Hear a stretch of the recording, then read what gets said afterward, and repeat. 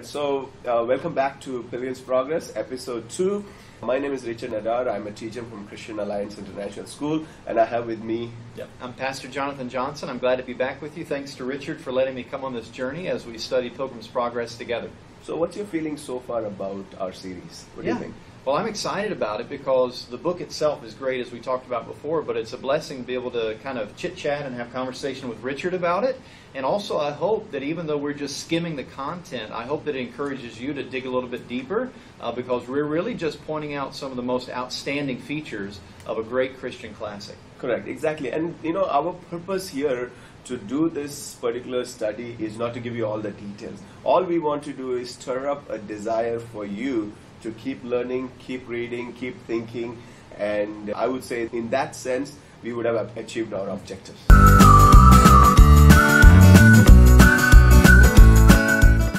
So in this, we're going to continue with the Christian journey to the wicket gate. And in the process, he is going to meet a character named Worldly Wiseman. And do you have any information about the character? Yeah, it's good to be back with you, and it's good as we get into this part of the story because Pilgrim has just gotten out of some trouble in the Slough of Despond. He got some help, and as he makes his way on his journey, you've got to remember he's still got his burden on his back. He's still desperate to get rid of it and to make sure that he has relief of his burden, his guilt, and his sin.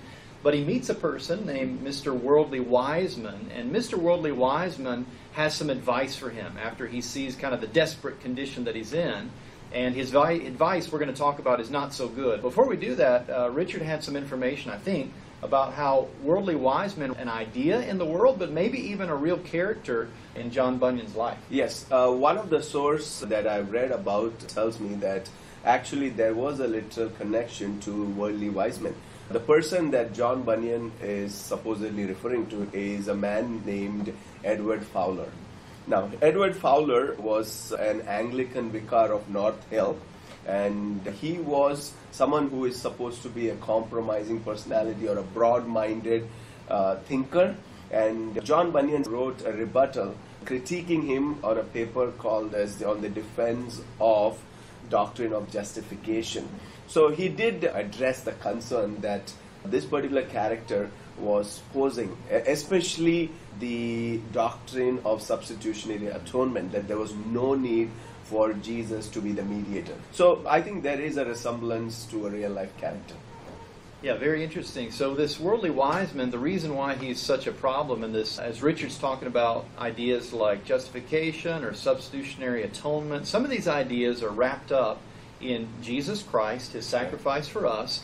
And so Pilgrim is on that journey. We're going to see maybe the next week or the week after to where he really comes to grips with what Christ did on the cross. However, Worldly Wiseman, he distracts him from that, and Worldly Wiseman has the advice, hey, if you want to get rid of your burden, if you want to be rid of your consciousness of guilt, and if you want to be reunited with your family, be accepted in the world, all you got to do is go to a nearby village called the Village of Morality. And so his advice to him is actually going to get him off the right path and try to give him a different way to get rid of his guilt and his feeling of sin.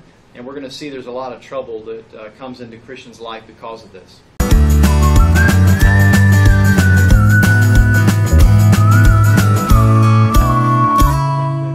So, as Pastor Jonathan just talked about, that the Worldly Wiseman was an interesting character, but he was offering an easy way out. You don't need to believe the Bible. You don't need to follow the principles that he's talking about. Take an easy route to take off your burden. So that's the offer the Worldly Wiseman was giving to the pilgrim. And in doing that, one of the important things he was also mentioning that you can eliminate suffering. You don't need to go through suffering. I mean, you can have an easy path towards the wicket gate, or for that matter to the celestial city. You don't need to go through this. And that is a kind of a scorning attitude of the Worldly Wiseman. Now, I was reminded of something that came up in the year 2000, around 1970s or 80s, which is called as the Jesus Seminar. Now, what this group of scholars did, some of them were probably well-known, some of them prominent. There were like 200 of them. I don't know to what spectrum did these scholars come from, but they were liberal in their mindset or attitude, because we got to know that some of them had more leanings towards scientific naturalism or a naturalistic outlook. So they denied the Bible, they denied miracles, they denied whatever supernatural being out there. Now, one of the important things they did is that they actually looked at the Bible to find out who is the historical Jesus. And they want to separate the historical Jesus from the faith of the disciples. So they wanted to do this dichotomy. Now, the interesting thing is that in the process, they color-coded the Gospels as red, pink, gray, and black. Red symbolized the words that Jesus actually said. Pink, possibly he said. Gray, most likely he would have said this, or maybe the disciples added something to it. And finally, black was that he never said it. So, you know, the ironic thing is that they actually got rid of the Gospel of John because they thought it's black. Like, there's nothing that Jesus said. So you see that the Jesus Seminar was a modern critique of the Bible. And that's kind of a similar mindset that the Worldly Wiseman was having. Apart from that, what do you think about other forms of moral aspect like self-righteousness? So, yeah, as Richard's talking about this idea with the Jesus Seminar, even back in the day of John Bunyan, there were people who were saying, you really can't rely on the Bible, you can't trust it. And in Worldly Wiseman's sense, he's saying, put the Bible away, that's where all your troubles came from in the first place. And he advises him to have this self-morality or a self-righteousness that was somehow going to make him feel better, and if there was a God, to make him right with God. And now, of course, to be moral and to try to be a good person is fine, but we understand from the teaching of the Bible that our self-morality or our self-righteousness could never save us. That's the whole message of the gospel. The bad news is we're in trouble because of our sins. That's what Pilgrim is feeling. Right. And the good news is that salvation has been completely provided by Jesus Christ alone, his work on the cross. So you can see Worldly Wiseman, as he says, put away that Bible, stop reading that. You can take care of this yourself by living a right life. And the good thing is, as you do it, your suffering will stop and you'll be respected in the community. So he's really trying to offer him a better way, a more beautiful way than he was following from the Bible. Right. And I think this is, to some extent, there's also portrayed in the Bible of the prodigal story, the son story, where you have the older son who was unable to accept the younger son because he wasted his life in licentious living. The older son is a model to some extent of what self-righteousness is all about. And that's tragic because you can pretend to say, I know God, you can talk about God, just like Worldly Wiseman. He was a very smooth talker, but he was lost in the sense that his focus was on self-righteousness.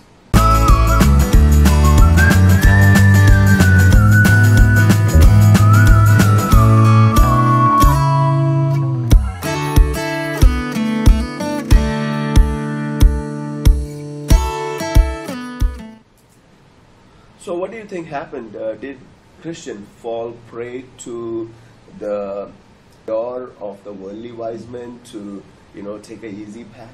Yeah, I think at least for a little while he did, Richard, because we can kind of sympathize with Christian. He's already gotten into some trouble. He already got into despair and the slough of despond.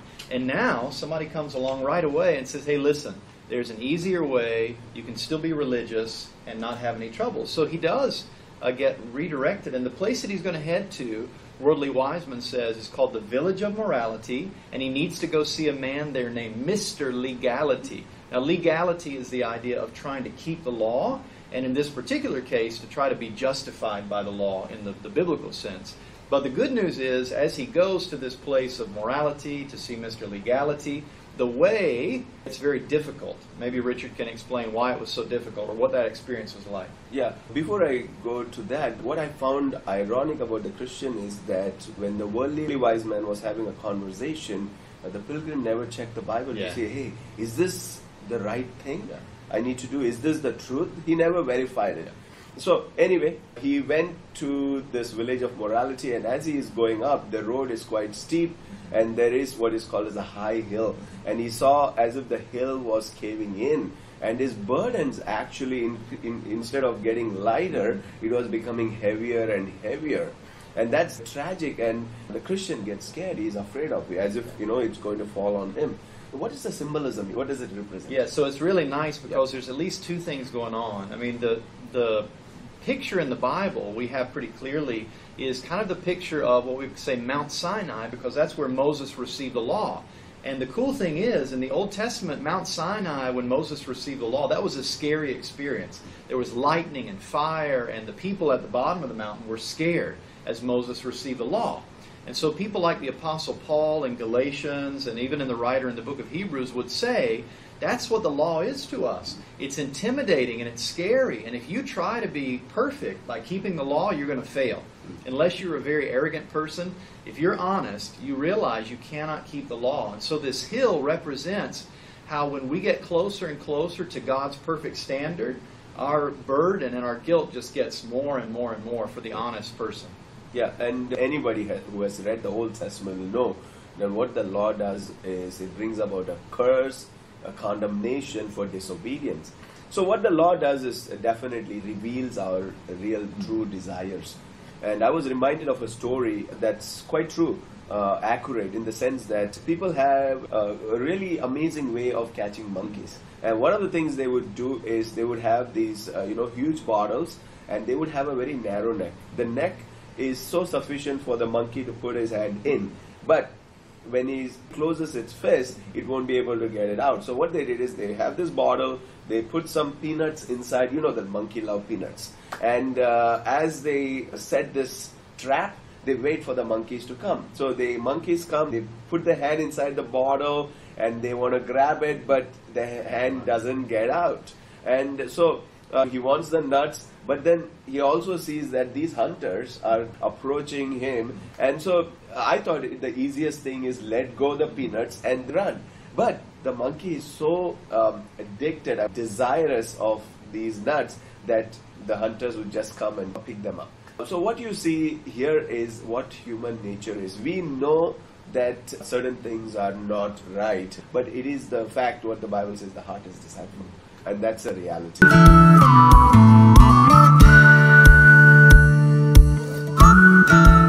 So, as Christian is going up this hill and he's feeling the burden worse and worse, he's really miserable. And thank goodness he's miserable. By the way, as Rich and I were talking, the Bible says that the law is kind of like a schoolmaster or a teacher that points us to our real need of salvation. And so he's getting miserable, and thank goodness he encounters Evangelist again. And Evangelist is kind of a hero through the story because he is pointing Pilgrim back to the Word of God. And even Evangelist to Pilgrim, as he's on his way, he kind of rebukes him. And he says, what did you do? And he even asked the question, like Richard said, did you not look at the Bible? Did you not look at the book that you have in your hand? Right. And so as Evangelist comes to him, he's pretty aggressive in his rebuke. And he says, if you'll stand still and listen to me, I'll tell you how to get back on the right path. So Evangelist is the one who's going to redirect him in that situation. Yeah, and also it's a portrait of people who get strayed away by these kind of teachings or these kind of ideas. One of the prominent theological problem over the last many years have been that the whole idea of the basis of salvation and the benefits of salvation. So there is this whole prosperity teaching around our Christian culture where people are told that you come to a relationship with God, you'll get all these blessings. What do you think about that? Where are we misplaced in this? Yeah, well, it's an unfortunate thing because when we look at Pilgrim, for instance, he's encouraged because he heard about good blessings God had in store for him, but also he's willing to do and obey and to submit to whatever God says. So when he discovers he's a sinner, that he's done wrong, then he realizes he needs to have forgiveness of that, a cleansing of his sins. And the blessings are there in the future, but that's not what we would say is the only thing he's thinking about. And sadly, as Richard says today, sometimes people have two different kinds of mistakes. One thing is they think if they become a Christian that every day of their life will just be full of blessing and prosperity and happiness. The other thing is there are some people who when they hear about heaven, they say, yeah, sign me up for that. Yeah. They hear about Jesus, he sounds like a great guy. Yeah. And that's all they agree to. But they're missing the fact that the Bible also says that we are condemned as sinners and we're in need of forgiveness. Right. So like Richard says, the basis of their salvation being the forgiveness of our sins and what Jesus Christ has done on the cross, that's missing in their lives because they've been blinded kind of just by prosperity. Yes, correct. The other thing that really comes to my mind in our culture about legalism, we are talking about self-righteousness, we are talking about having your own standard of morality. I was reminded of this movie called Batman and the Dark Pieces. And I find this movie quite fascinating because I'm trying to wonder as to who is the protagonist. Is Bruce Wayne the vigilante who is the protagonist, or is it the Joker who creates chaos, who is commits all kind of evil? Is he the protagonist, or the people of Gotham? Are they just bystanders who basically enjoy watching these things? And so I'm beginning to wonder, what is this? But most importantly, I begin to ask, in this whole narrative, where is God? Where is moral law? So according to Bruce Wayne, who is struggling with power, seems to be the right guy. He's the guy who can protect the society. Or maybe Joker, who wants to rise above, and he's doing everything to protect his people. Maybe he is right. Or what about the people of Gotham who are just bystanders or watching city burn? So you begin to wonder, what is morality? What is moral standard? Each one can be so self-righteous in their own way. So apart from the Bible, in terms of God as the moral law and the moral lawgiver, I don't know if we have any other standards of morality. I don't see that in our culture. So our culture needs to understand that any kind of moral law, any kind of righteousness needs a standard. And you have to eventually come to the Bible and say, hey, God is the standard of morality, and everything will be judged based on that.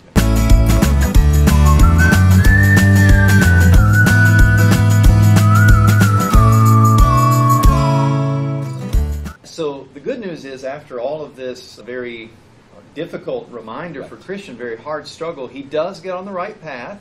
He cries out to Evangelist and says, is there any hope for me? And it's very nice because Evangelist says, yes, if you will get back on the right way and not be distracted by this false morality, false righteousness, you can be saved. So he makes it all the way very quickly to the place we call the Wicket Gate. And if you've been reading in the story, you'll know already that's wicket with a T and not with a D, because it's not a wicket gate. But wicket is the idea of a very small, narrow, and kind of a homely gate.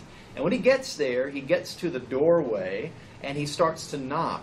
And he's knocking, and he doesn't get in right away, but he keeps knocking, and then finally the door opens and the gatekeeper reaches out and pulls him in.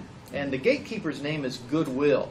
And this is a nice way for us to see that God is willing that those who are seeking after Him should be saved. But He pulls him in very quickly, because He tells him later, from the Tower of Beelzebub, the devil is trying to shoot at Christian and others with fiery arrows. And it's kind of the idea that there are people who are maybe seeking after God, who are interested in Jesus Christ, but the devil with his arrows distracts them.